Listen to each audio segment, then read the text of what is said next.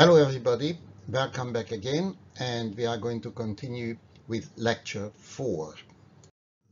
In this lecture, we are going to continue discussing social perception and social cognition, and in particular, the psychology of impression formation, the use of heuristics, prototypes, and stereotypes.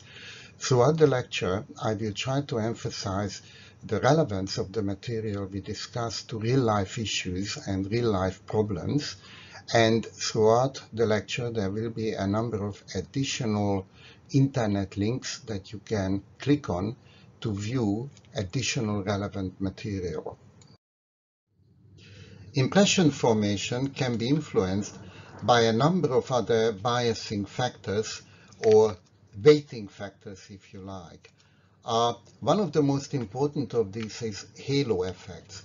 Halo effects occur when a person has one perhaps outstanding, favorable, or sometimes unfavorable characteristic, such as warm or cold, and perceivers therefore assume that all of their characteristics are also favorable. In other words, we generalize from one known positive or negative feature and assume that other characteristics will be similar as well. The first demonstration of halo effects is a famous study by Dion Burchard and Bolster in 1972, who showed that physical attractiveness, looking good, is an important source of halo effects in personality judgment. Dion Burchard and Bolster took photos of a large number of female students at the university and then had the photos rated for physical attractiveness, so they had highly attractive, intermediate, and unattractive photos. They then showed these photos to another group of participants and asked them to form personality judgments about the individuals. Now, if we stop for a moment here, think about how strange that request is. How can you form judgments about a person's personality based on a photo alone? One of the interesting messages of this study is that people have no difficulty doing that. They do it because based on the photo, the limited information they have about physical attractiveness, they are able to generate expectations of what other characteristics are likely to be. Dion Burchard and Bolster found that good-looking, attractive females were judged universally as having more positive and more desirable characteristics than unattractive ones. In other words, physical attractiveness functioned as a halo source for judgments of other unrelated qualities.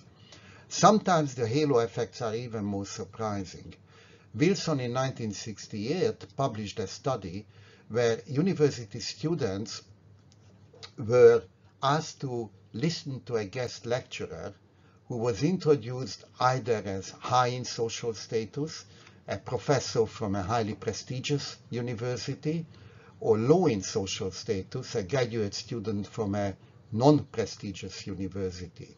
It was the same person in both conditions, but obviously some people expected the person to have high social status, academic status, and others expected the opposite.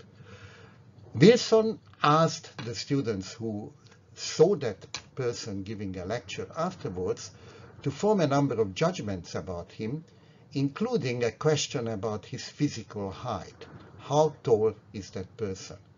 And what Wilson found was that higher academic status produced a significantly taller height estimate than low academic status. In other words, academic status influenced judgments of physical height. If you think about it, that happens often in everyday life. Famous people, well-known people, are often mentally expected to be tall, and sometimes when we meet them, we are surprised that they are not as tall as we thought they were. We use their fame as a halo effect and estimate their height accordingly. Sometimes halo effects occur even for very subtle cues. McDavid and Harari asked participants to rate the same essay written by 11-year-olds and only manipulated one thing, the name of the writer. In some condition, the name was an unusual, strange name, like Hubert or Elmer, and in other condition, the same essay was attributed to a John or a David.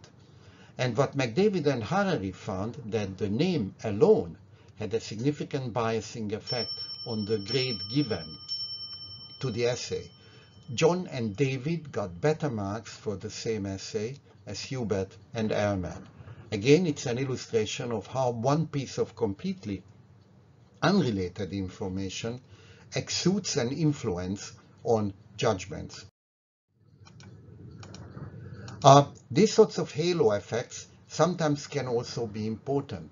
Birmingham in 2000 published a study where he gave 400 British psychiatrists a description of a 24-year-old man who assaulted a conductor. He was called either Matthew or Wayne. Matthew is a common name, Wayne is a somewhat unusual name. He found that the 400 British psychiatrists significantly more tended to see Matthew as schizophrenic and Wayne as a lazy drug user with a personality disorder. In other words, based on the name alone, they formed inferences about the causes of the aggressive episode. Now, halo effects occur in everyday life all the time and have very important implications. We tend to assume that a person who has achieved something in a field, for example, sport or fashion or pop music, therefore has qualifications that make them competent in other fields as well. Celebrities are often asked for their opinions on matters that they don't know anything about. And whenever you see a sports star or a pop star being interviewed on TV, they usually make fools of themselves because their achievement in one domain does not generalize to another domain.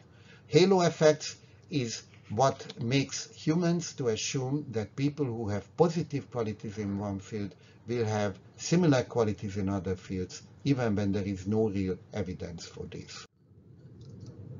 It turns out that halo effects can be partly dependent on the kind of information processing style that people adopt, how you think.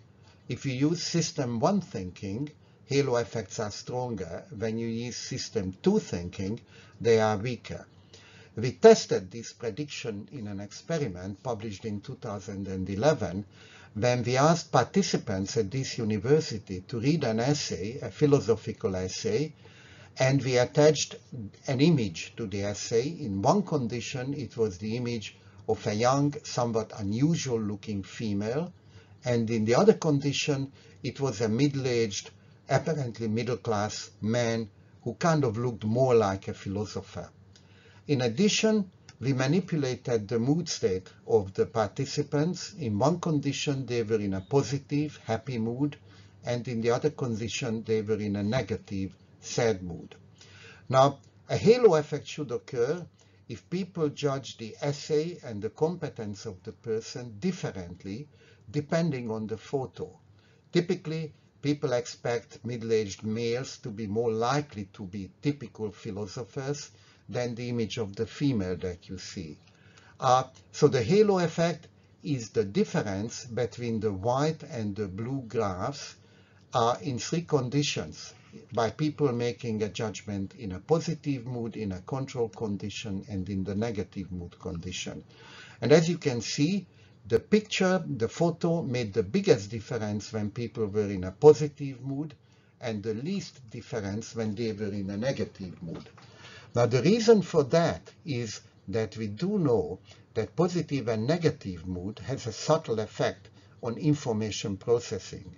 People in a positive mood tend to think more superficially, heuristically, make less effort to produce a judgment. People in a negative mood think more carefully, thoroughly, and systematically. So when negative mood produces a more careful thinking style, that tends to reduce the size of the halo effect. The halo effect is a function of the information processing strategy that a person adopt. Another important biasing factor in impression formation is called the primacy effect. That refers to the fact that whatever information you come across first has a bigger impact on the total impression than information that you acquire later. The classic study on that was again done by Solomon Asch in 1946, where he gave people lists of traits to describe a person. In one condition, the description said intelligent, industrious, impulsive, critical, stubborn, envious. 3 positive traits followed by 3 negative ones. In the other condition, the order was reversed. The person was described as critical, stubborn, envious, intelligent, industrious, impulsive. So, the question is, does it matter if you reverse the order of the traits? Asch found that it had a huge impact. Whatever came first had a bigger influence. First impressions, primacy effects were dominant. In a similar study, Lukins used paragraphs to describe a target called Jim as either an extrovert or an introvert in 2 different orders. And once again, whatever came first had a significantly greater effect on the resulting impressions. Again, a primacy effect. One explanation for this is the so-called assimilation of meaning hypothesis that predicts that people quickly make up their minds, form an impression based on the first few items, and then later items tend to be reinterpreted to be consistent with this earlier impression. In other words, the meaning of the last 3 traits becomes somewhat different depending on what the first 3 traits are like. This is consistent with Solomon Asch's Gestalt theory, that impressions are made up to be coherent, to make a good, meaningful whole. Jones and others in 1968 showed the same effect. When you give people a 30-item answers to a 30-item test where the first 15 are not very good, the second 15 are good, and reverse the order, people form a far more positive impression of the test taker when the positive items come first, and a negative impression when the negative item comes first. One way you can reverse these primacy effects is to make people think more carefully, to induce more careful thinking. In one experiment, we did that, again published in 2011, where we gave people descriptions of a target using the techniques used by Lukins. The descriptions were either an extroverted or an introverted person in 2 different orders, and we got judges in a positive or a negative mood to form judgments.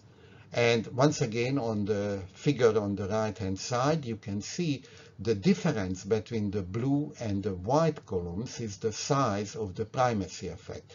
The information was the same. It's just that in one condition, the introvert came first. In the other condition, the extrovert came first. These are judgments of extroversion. And you can see that when extroversion comes first, people are much more likely to form an extrovert judgment than when the introversion comes first. And this effect is biggest in a happy mood and disappears in a negative mood. So once again, being in a negative mood produces more thorough thinking, and that more careful thinking eliminates the primacy effect.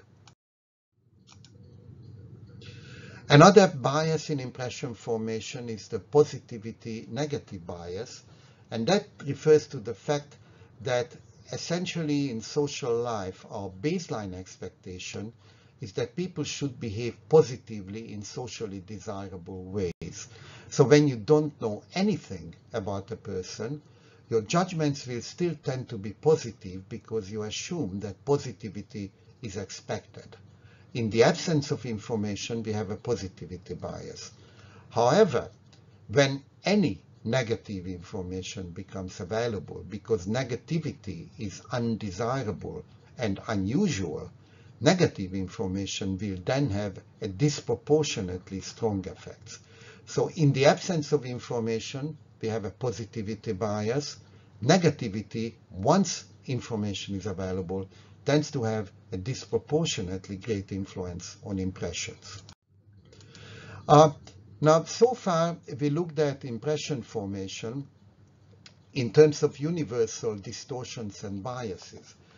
But in addition to those universal distortions, each of us individually also have a particular private implicit theory of personality, a view of human nature.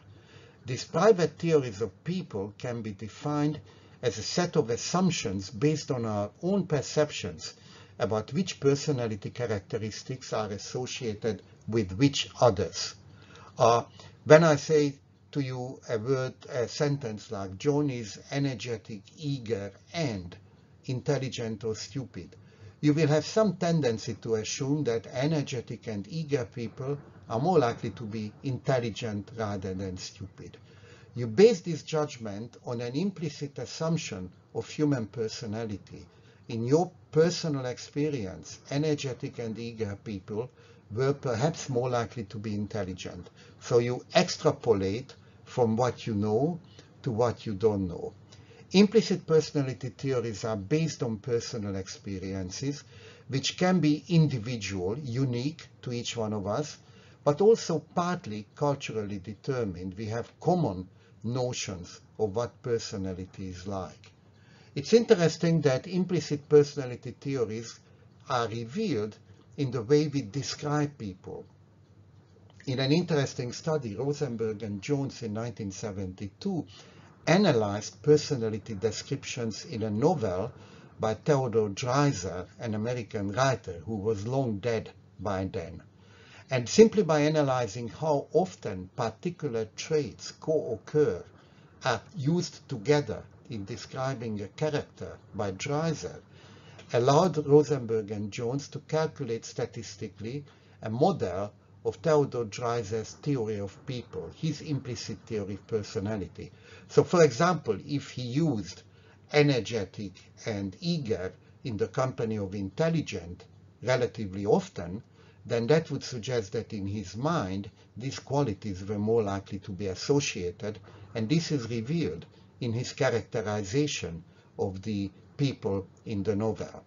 If you look at the sentences at the bottom of the slide, you could complete them in terms of what your personal individual theory of people or personality theory is. So, for example, Julie is bright, lovely, lively, and thin or fat. In your view, are thin people more likely to be bright and lively, or fat people are more likely to be bright and lively? Joe is handsome, tall, and flabby or muscular, and so on. So given any one or two traits, we have some expectation of how those traits will happen together in describing people's personality. Another important influence on impression formation is the way we use categories and typologies. We all have ideas of what typical people are like. These are again simplified guides to behavior, and they serve the purpose of cognitive economy. These typologies or categories, person prototypes or stereotypes, are very easily formed, often already in childhood, and they tend to be enduring and slow to change. Social norms play an important role in the content of those stereotypes. For example, the stereotype of women has obviously been changed as a result of feminism. The stereotype of gay people has been changed by the gay rights movement. These stereotypes are not static but change, but it doesn't mean that they disappear. It's only that their contents become different. Stereotypes can be both positive and negative, and the essence of stereotypes is they reduce individuals to an example of a particular group. In other words, when you remember when we talked about the accuracy of person perception. Stereotype accuracy is one component of the skill. You have to be able to correctly identify the type of person, and you have to counterbalance that by differential accuracy, by also paying attention of how the individual is different. The problem with stereotypes is that people rely on them too much. They tend to not give enough attention to individual differences in characteristics. Stereotypes and typologies are particularly important when they relate to minority groups or groups who, in other words, are disadvantaged. One of the first studies in the United States on stereotypes was carried out by Katz and Braley in 1933, and he found that at that time, Black Americans were generally seen as lazy and ignorant. Jews were perceived as shrewd and grasping. Germans were seen as efficient and nationalistic. Remember, this is the 1930s. The English were seen as sportsmanlike and intelligent. And the Japanese were seen as intelligent and industrious. Again, remember, this is the 1930s, before the war. Stereotypes tend to become stronger and more negative in times of group conflict. We talked about this in the second lecture, that group ideologies have a very important impact on how people perceive other groups. Hate and hating the outsider is an important political strategy in Germany in the Nazi period, in the USSR, in the Soviet communist period, Russia, China, Hungary. There are many countries in the world where generating dislike or hatred for outgroups is used as a method of improving political legitimacy. Now, where do stereotypes come from? There is a very interesting set of studies by David Hamilton at the University of California on illusory correlation effects. Illusory correlations can account for the emergence of negative stereotypes in many situations, even when they are not justified. Illusory correlation refers to the human tendency to preferentially associate negative qualities with minorities. In other words, when a person is highly visible because they belong to a minority and they have some negative quality associated with them, there's a strong tendency to assume a strong correlation between group identity and negativity. This slide illustrates the functioning of the illusory correlation effect, the tendency to preferentially associate negative behaviors and traits with members of minority groups. What happens in this study is that 2/3 of the behaviors were performed by Group A members and 2/3 of the behavior were desirable. So you have a group of, let's say, 30 whites and 20 blacks, and the 30 whites perform 2/3 of positive behaviors and 1/3 of negative behaviors, exactly the same proportion as the minority group. So essentially, there is nothing to discriminate the two groups. The likelihood of positive as against negative behaviors is exactly the same in the majority group as in the minority group.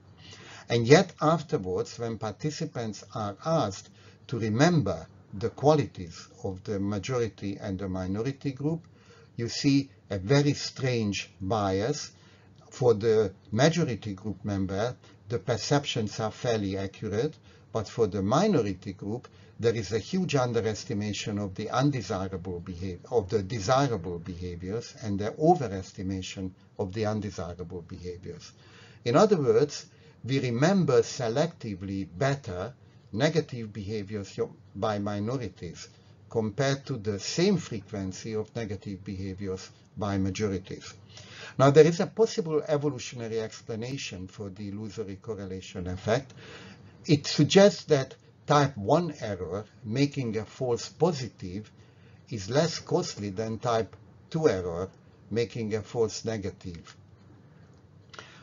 In other words, an unusual person is more likely to be noticed, and an unusual person doing something negative is significantly more likely to be noticed.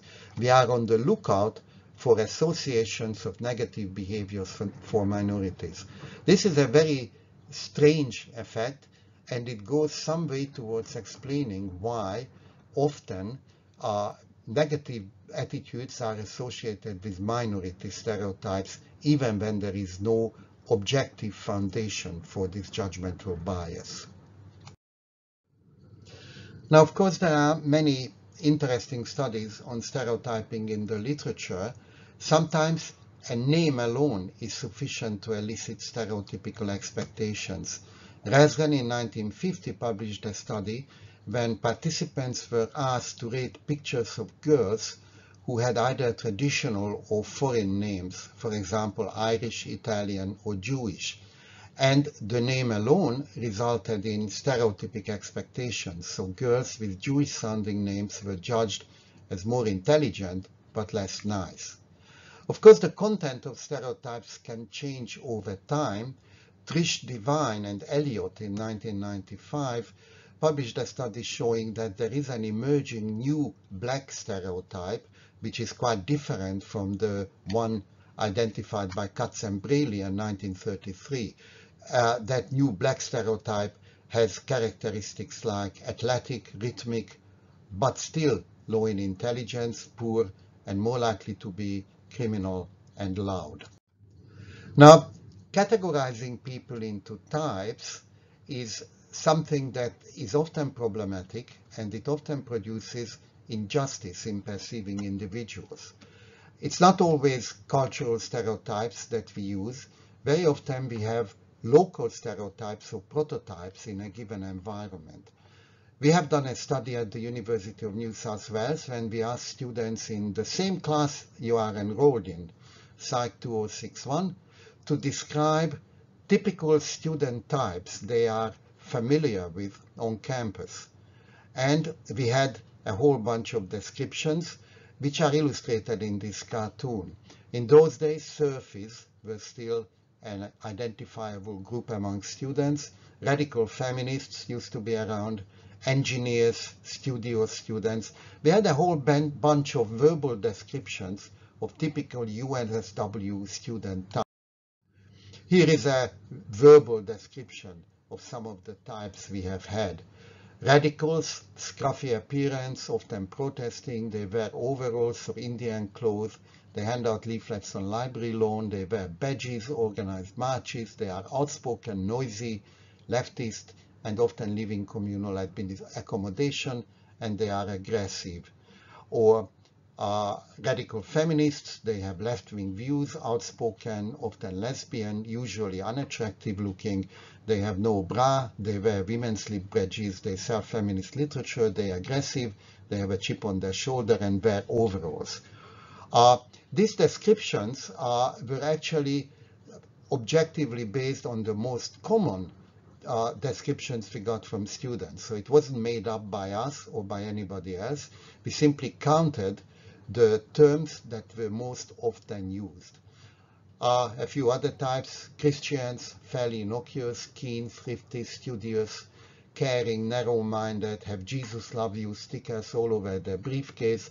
They have fish signs over their books. They try to convince others about religions, and they go to Bible readings.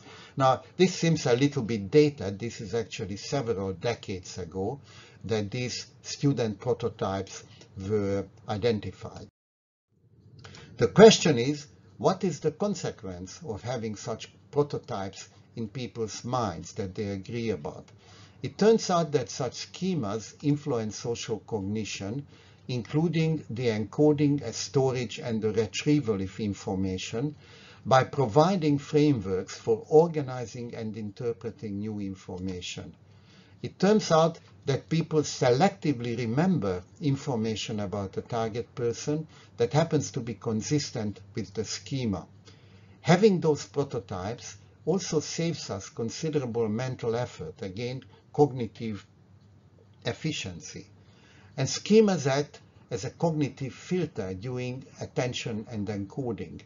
If you identify a target person as belonging to a particular prototype, let's say radical feminists, you will selectively be looking out for characteristics which are consistent with that type and will tend to pass over or ignore characteristics which are different. It's also interesting that our memories tend to persist about typologies even when you have disconfirming information.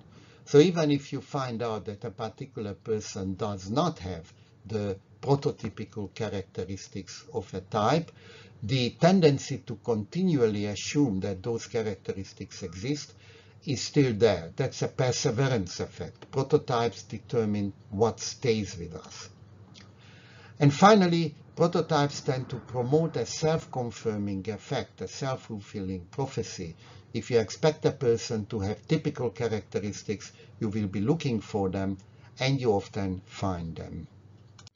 Just as the study at the University of New South Wales shows, in every culture and subculture, naturally, there arise stereotypes of typical people that are familiar to members of that culture.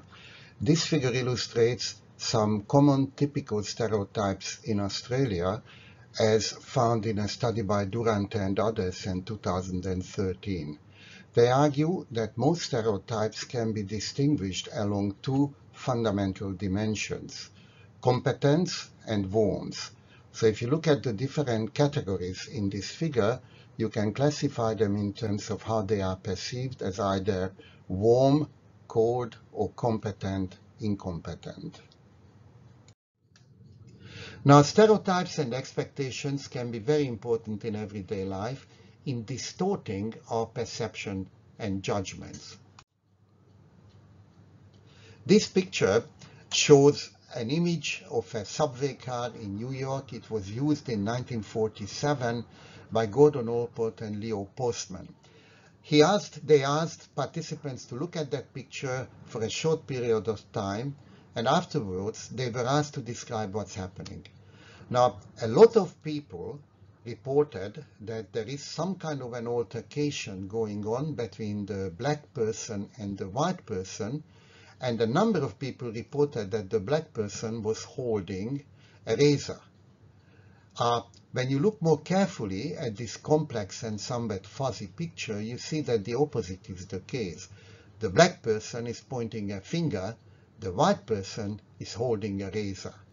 So what's happening here is that observers looking at a complex image will encode the information that there is an altercation, a fight, and they also notice that there is a razor, but they incorrectly attribute the razor to be in the hands of the black person rather than the white person.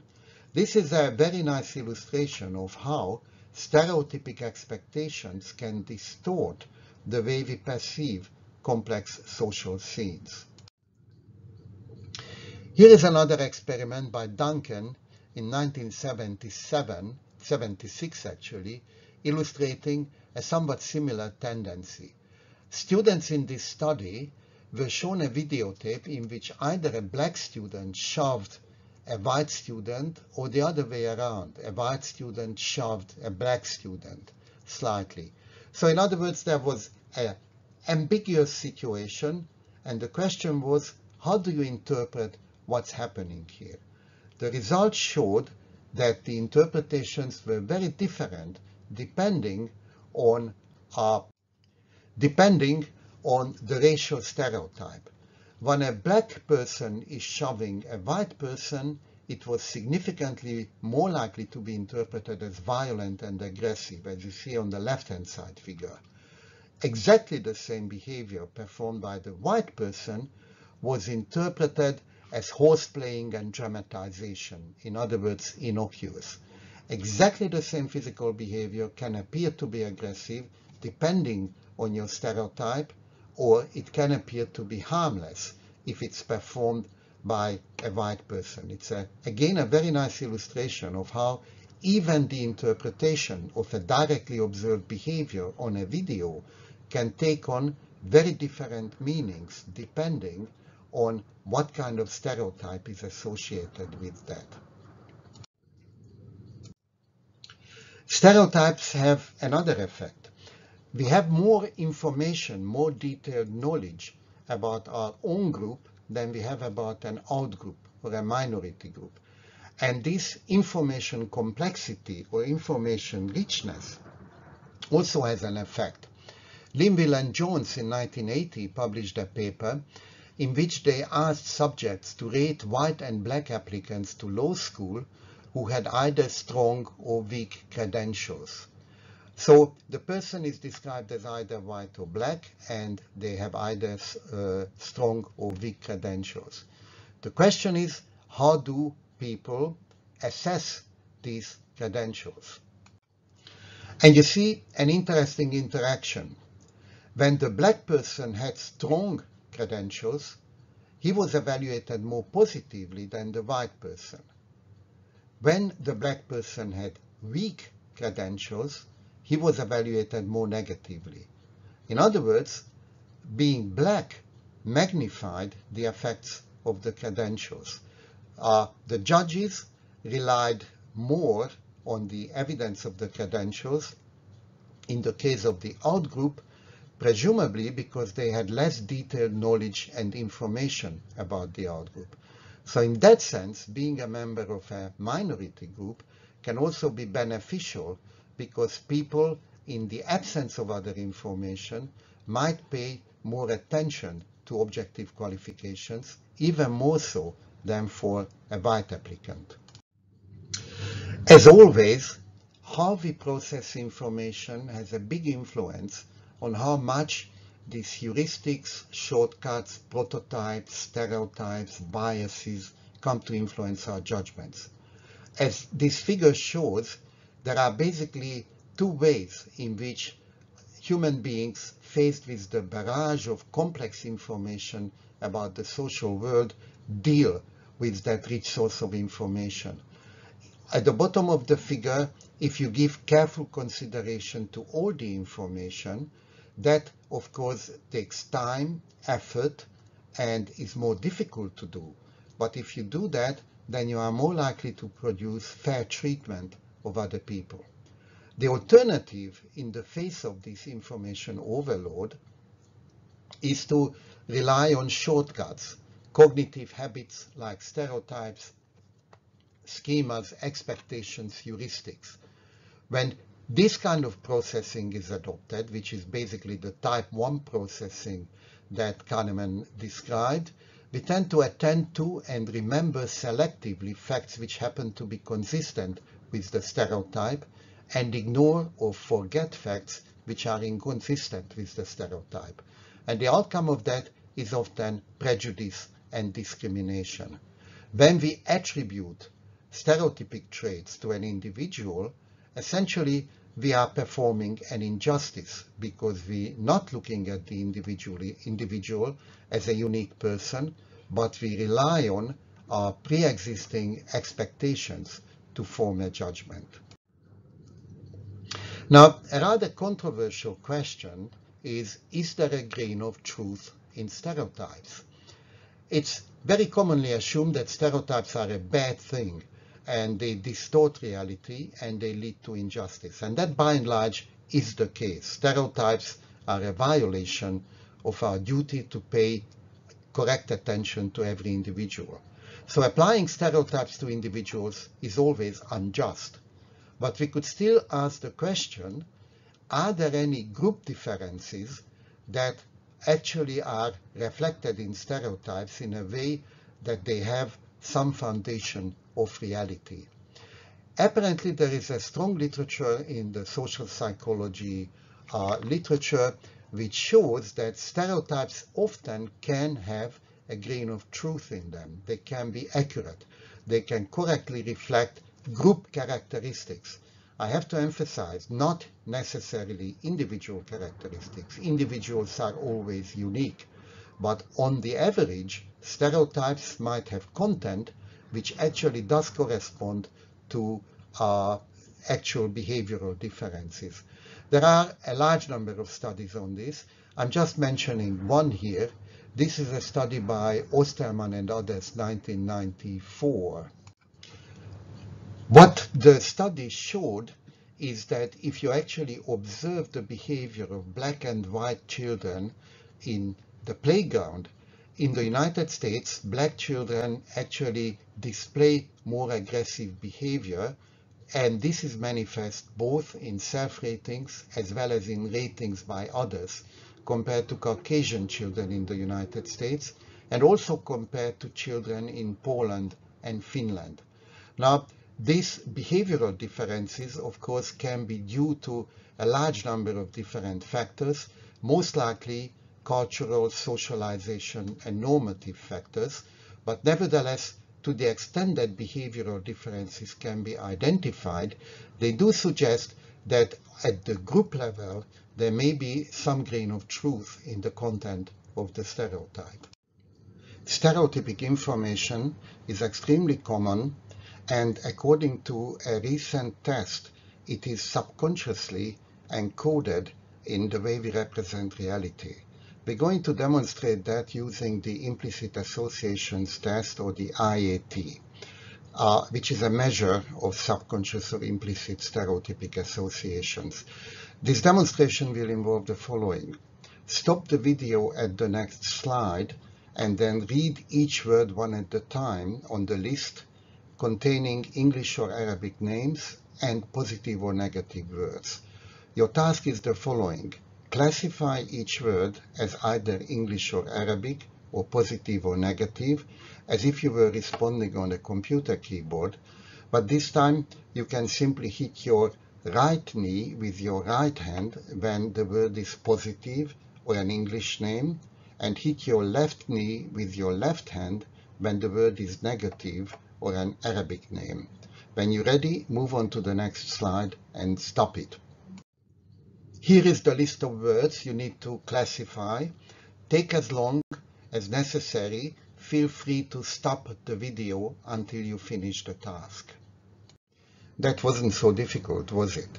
Now we are going to do a second task. It's again classifying words, but this time hit your right knee when the word is positive and the left knee when the word is negative, and hit your right knee when the name is Arabic and left knee when the name is Anglo-Saxon. So once again, left is negative and English, right, positive and Arab. Ready? Go to the next slide, stop it, and do the test. Again, here is the target list. Read through the words and classify each of them as you read. Take as long as necessary. Feel free to stop the video if you need to until you finish. Which of the two tasks was easier to perform and took less time to complete? A lot of studies show that in conditions when, for example, the Arab negative and the English positive words are on the same side, task 1 in the present situation, this is easier to perform and faster than when the Arab positive and the English negative categories are paired, task 2 in the present situation. In other words, positive traits seem to be more easily and readily associated with English names rather than Arabic names.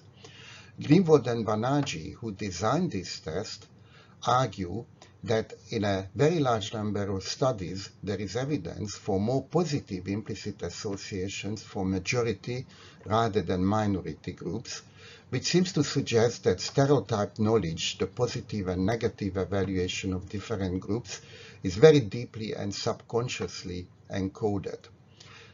This is evidenced also that almost everybody shows this effect. It's practically a universal effect, whether you are yourself explicitly prejudiced or not prejudiced.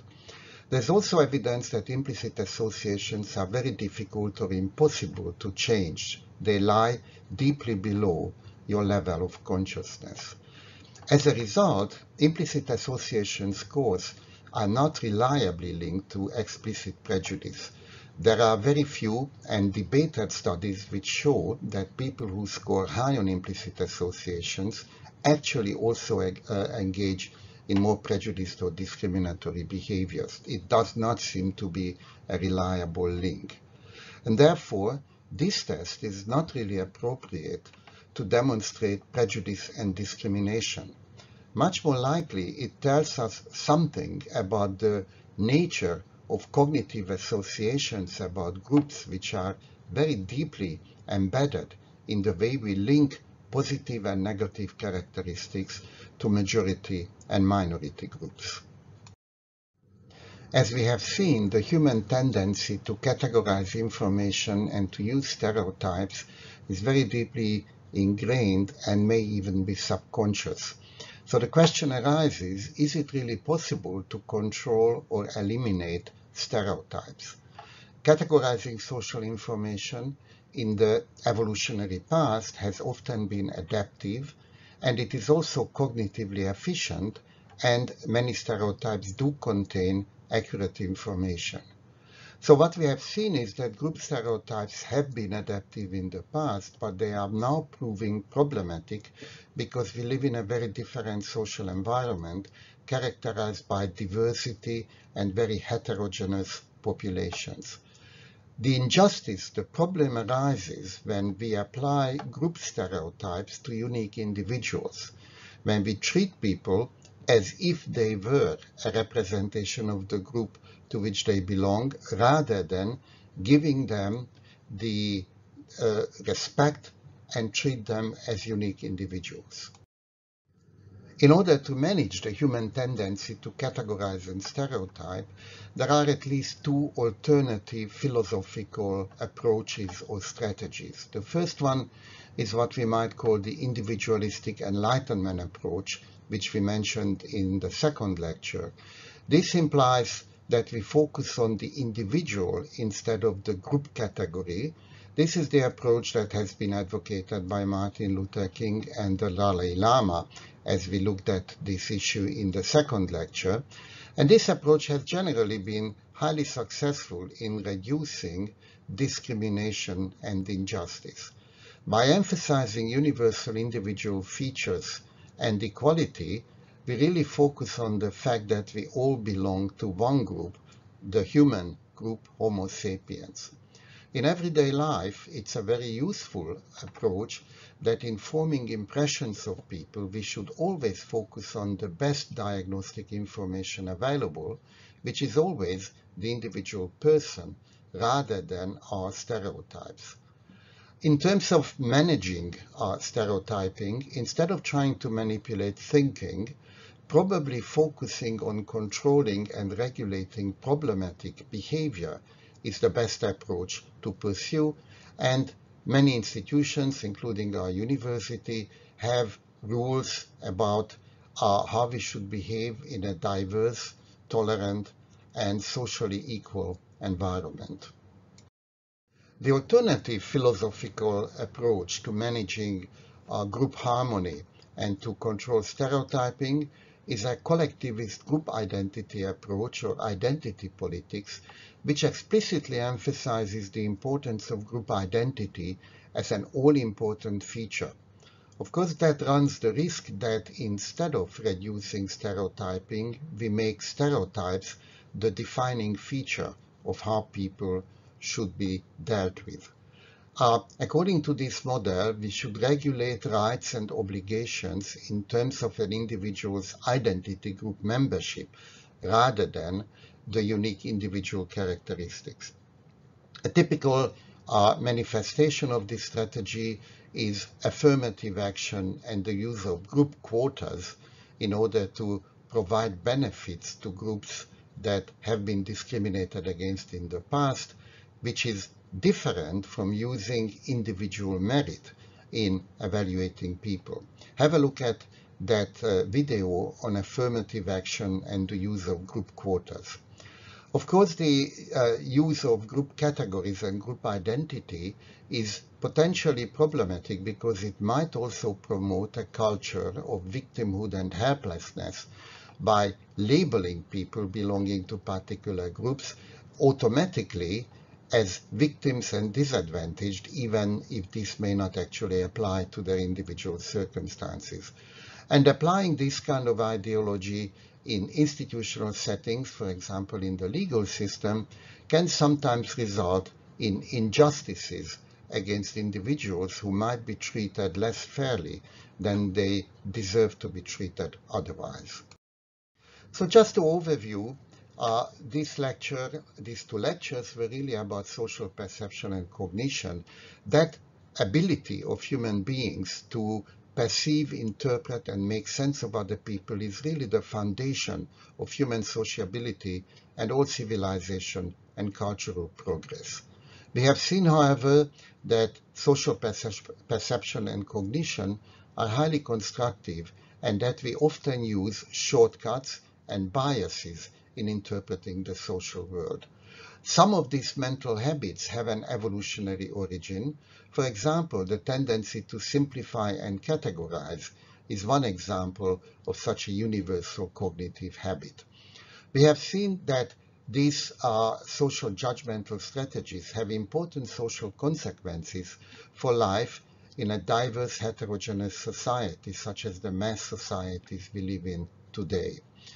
In the next couple of lectures, we are going to move on and we are going to discuss the way human beings form inferences and how they attribute causality.